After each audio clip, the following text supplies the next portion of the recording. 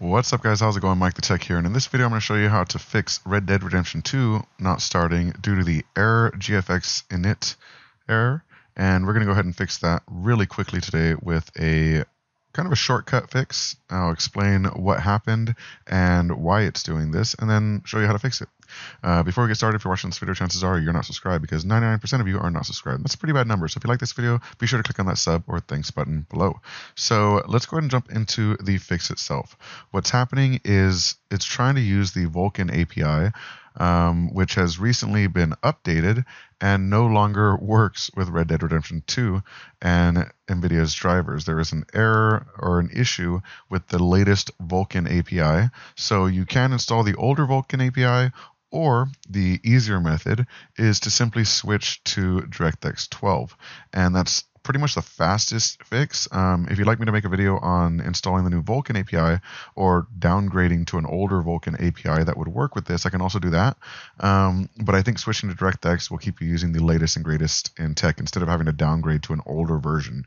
So let's go ahead and jump right into the fix. Go ahead and go to your File Explorer, go to your Documents, scroll all the way down to Rockstar Games,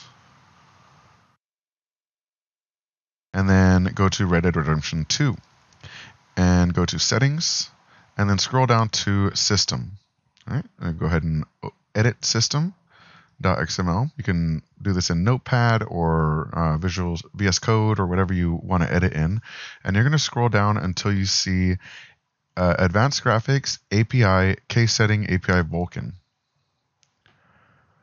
And you're going to change Vulkan to DX12. That's it.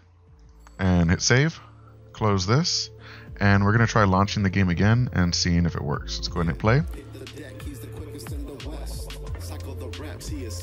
And it opens the launcher. There it is. The game has launched and it's working properly. So yeah, let me know if you have any questions in the comment section below, and thank you so much for watching. Peace. Conversations to games to interviews with a broader view. He keeps it fresh, always brings something new.